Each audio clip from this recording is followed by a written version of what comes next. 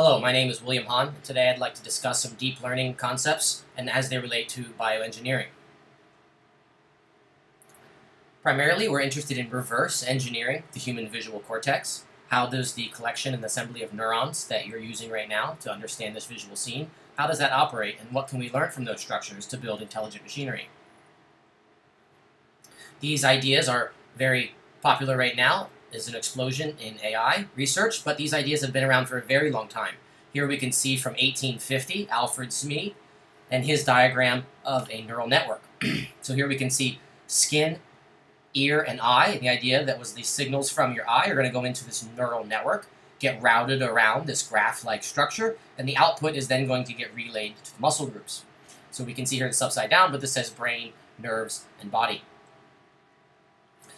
So here we have an example of this. Shortly after World War II, these started to be constructed in hardware, and these were known as perceptrons.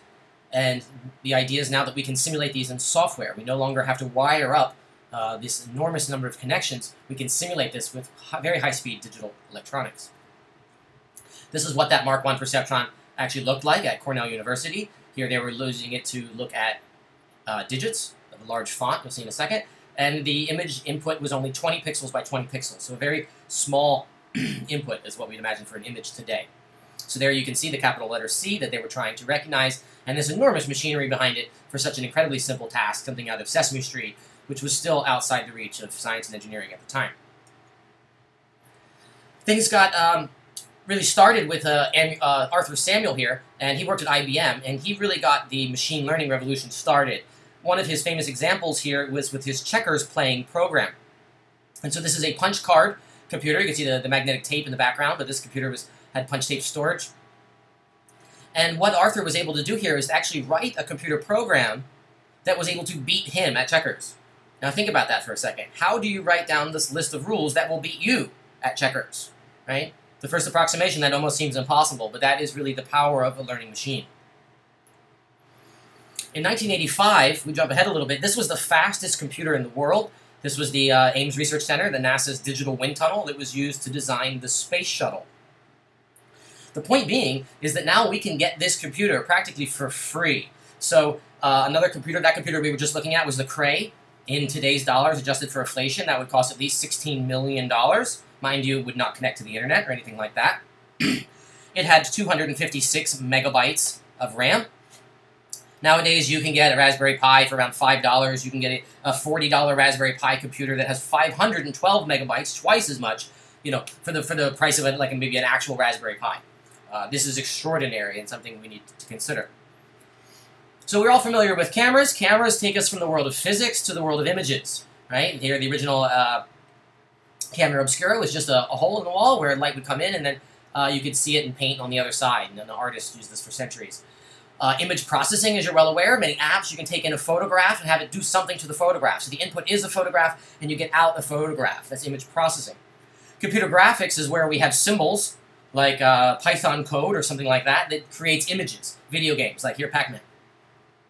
What we're going to be interested in, that's going from symbols to image. We're going to be interested in the opposite. What is computer vision? And that's sort of the branch of engineering where we want to go from an image to a symbol. That given this collection of pixels, I would like the symbol to tell me that is a cat.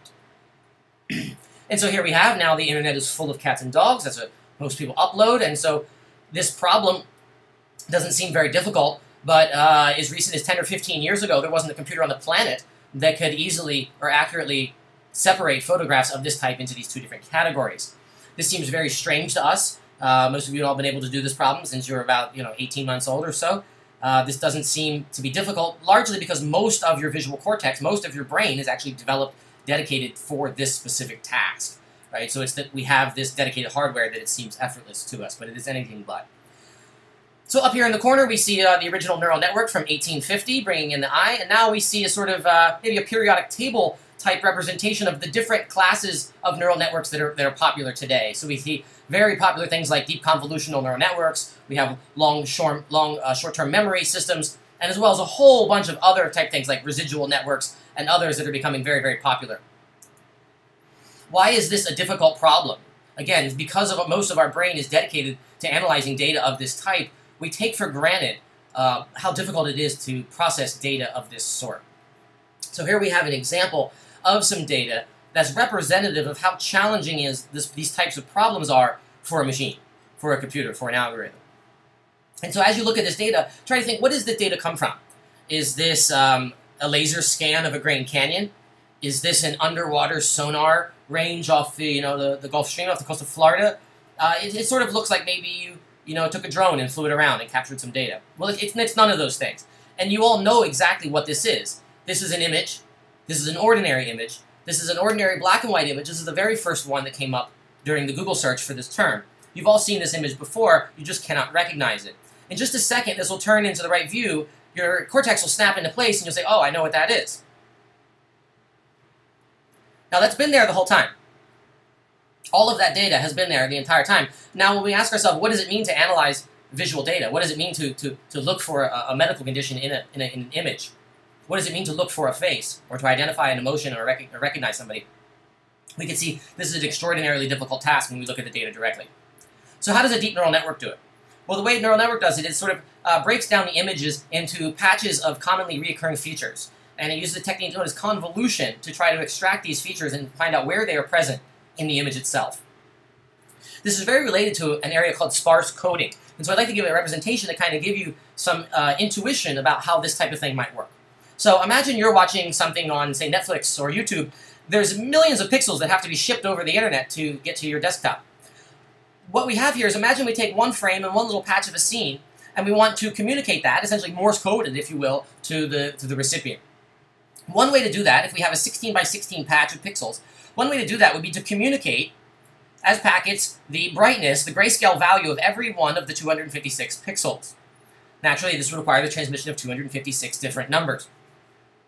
But what we can do instead is we can download a special dictionary, a custom set, this learned basis, this pseudo-overcomplete dictionary. And what these little shapes are is sort of templates, sort of pieces that show up over and over again. And now if we have this scene that we would like to represent, instead of specifying all of the pixels, we can just give a recipe. We can say it's 0.8 of number 36, 0.3 of number 42, and 0.5 of number 63. Now I've essentially set 6 numbers, the magnitude and the identity of the patch. Now 6 numbers is a lot less than 256. There's a tremendous savings. So you can imagine the savings occurring both in a biological organism and then also being very desirable in a digital computing system. What's very interesting is these types of patterns are actually representative of how real neurons work. And so in the area of electrophysiology, people go in with single unit electrode recordings and can actually measure the receptive fields of single neurons in the real brain. And they respond to similar, almost exactly the same features as we find when we train the machine learning systems. So here we have that little feature. We can think of it as an oriented edge. It's a sort of a black shadow with a white edge, and then it's sort of at a particular angle. And what we're going to do is we're going to use this convolution operator to sweep this feature around an image and create a feature map. And that map tells us where in the original image that feature can be found. And so here we see that for 2 different features. And so the way a convolutional neural network is going to repeat this process, in the first layer we're going to have 96 convolutional filters, for example, in the popular architecture known as AlexNet. And then we're going to go through and apply this process over and over again repeatedly until we finally get down to a set of data that's simple enough that we can apply a traditional mathematical model, something like a linear model that will tell us that this is a dog or a cat or a bird. So this is exactly how the Tesla self-driving car works. Every image, there's a number of cameras on the front of that car, and that's going to break in those images down into these different features. Here you can see each of the filters are essentially a specialist looking for some particular feature in that image. And then that gets reported up to the next layer, where there's another set of specialists. Ultimately, in the case of the self-driving car, the final layer will tell should it turn left or should it turn right. Interestingly, these same types of patterns also show up in the audio cortex of real animals. And so there's a strong reason to believe that there's a lot of correlation between what these algorithms are doing and how the human brain actually works.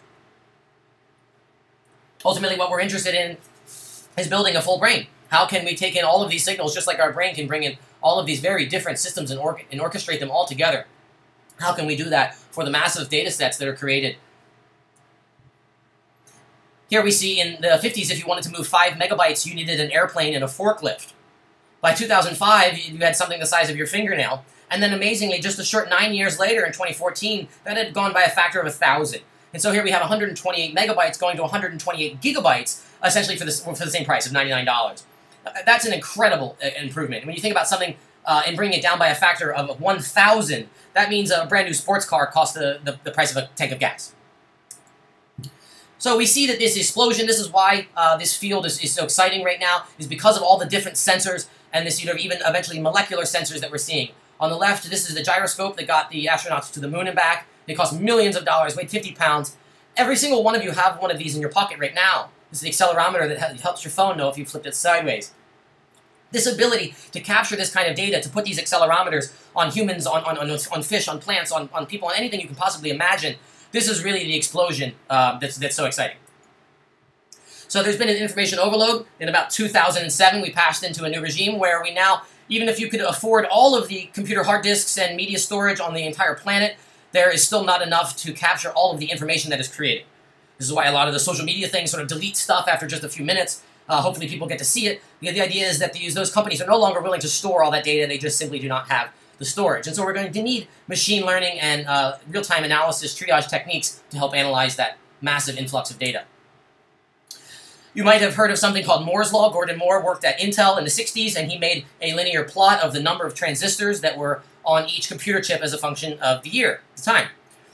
This was when extended by a couple folks. Ray Kurzweil created this 100-year version, and you can see that this growth in information processing technology has nothing to do with transistors, and it has nothing to do with even with electricity. This is about information itself and how information technologies compound themselves, and you can basically use computers to make better computers. And so we can see all the way here at the end, at the very beginning, we have the analytical engine, we have hand tabulation, and all the way at the top, we have some of the computers that we have in the FAU laboratories, the Titan X. These are capable of performing trillions of operations every single second. We need these types of calculations now to handle, if nothing else, just the images that come in from your camera. A typical cell phone might have 16 million measurements that come in just from a single camera. So we can think of that as a consumer device, but really this is now very applicable as a scientific instrument. What can we do with 16 million measurements? To give a demonstration of why this imaging problem is hard, from a different point of view, let's imagine that we wanted to collect images, very pixelated images, but we wanted images of all possible images of this type. Let's imagine we have just an 8x8 pixel array, and the images are constrained to be either on or off, black or white. Pixels are either exist or they don't. And so we're going to have a yes or no choice. And so that will give us 2 raised to the 64th power number of combinations of images of that type. That's already an enormous number. And if we make it grayscale, now we have 256 different values that can be independently chosen for the brightness of each pixel, if I want to represent every possible picture of this size. This already is going to vastly exceed the number of atoms in the universe. So even if we were somehow to print these images onto one single atom, there's not enough space in the entire universe to enumerate all of these images. So somehow, when we think of processing this type of data, we cannot just possibly have a large filing cabinet with all of the examples. If we go to a color image, for example, the situation gets much worse, and now we get numbers that are known as hyper-astronomical, because these numbers from combinatorics just swamp anything from the natural sciences. These numbers have 10 million digits after, 10 million zeros after. So in practice, we have these cameras that now fly around the world. There's these cameras that are gigapixel, and so these flying drone-type cameras that now 1.8 gigapixel.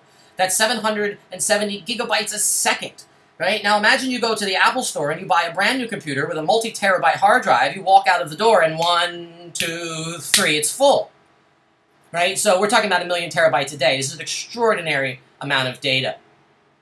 In terms of bioengineering, we now have these micro electrode arrays. You might have heard of Elon Musk's new company, Neuralink, where they're miniaturized these electrodes and they're threading them directly into brain tissue. And so there's going to be an extraordinary amount of data that comes out of these systems that's going to have to be cataloged in the same way these images of cats and dogs are. So the real hope is that we can bring together all of these medical image data sets and start analyzing them in a meaningful way. I was recently speaking with a radiologist who had to do very extensive training, specialized training, to be able to interpret black lung. People who work in the coal mines have a very unique condition, and most radiologists, even respiratory radiologists, are not trained in this very particular patterns. Now, this is a perfect example that's right for artificial intelligence. The AI can go through and study in tremendous detail the nuances of something like black lung, and then be an expert module that would then work together with real human beings on a committee to make the decisions. So the idea of bringing in all this data and breaking it down just like a self-driving car and ultimately making the decision about what to do with this patient. So we have these medical images. We have some very nice medical scanners right on the edge of FAU campus in the research park. Here we have from the patent the very first MRI ever conceived in the 40s. And then here we have the first image ever produced taken in the 70s. And so this single slice took 4 hours. And you can imagine, even if you don't know much about medical imaging, that there's very little that you can discern from that as a physician or as a bioengineer. Nowadays, when we look at the 3 Tesla scanners that we have in the research park, we can get incredibly detailed and rich images. These are now ripe to analyze with our machine learning techniques to give us better understanding. So here we can map out all of the neurons and actually now bring this into a circle to see, can we learn more about the brain, which will help us develop better algorithms, which will then give us more insight into the brain. So here we can see in the middle somebody who with Alzheimer's disease, where those ventricles have just kind of grown over time. What we want to do is to have the computer vision be able to go and actually measure and quantify those and assign linkages like you see on the right with a sort of a network representation to see how well can each region of the brain communicate with all of the other regions. To build what's known as a connectome, an actual fingerprint of how your brain is actually wired together. Then the idea is, again, we can take in new brains and healthy brains and then analyze them against this data set and give better recommendations to the physicians.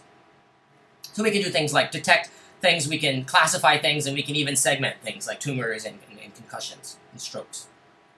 So I believe there's no reason why we're not all getting head-to-toe scans right now. If you said to your general physician that you wanted to get a full-body MRI, they're going to think that they're going to recommend that you not do that. And the reason why is because you can't afford or they can't afford the time to go through and look through every slice. The promise of artificial intelligence is that we could analyze this full stack of data very quickly in all of its details and get a full head-to-toe scan very often, something that's sort of not accessible now and will be very soon. So if we look at, just to end here, this show back from the 60s, Star Trek, this was supposed to be 300 years from now. And in that show, they had this mobile telephone, right? Now, the first mobile phone call came out 3 years after the show went off the air. So we were off by a factor of 300 in our ability to predict when these future medical technologies will get here.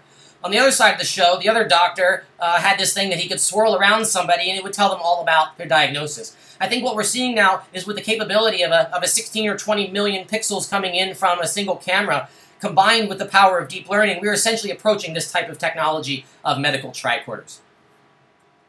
So I'd like to thank you so much for your time and attention today and for all of the help and participation from all of those who helped put this course together. Thank you so much.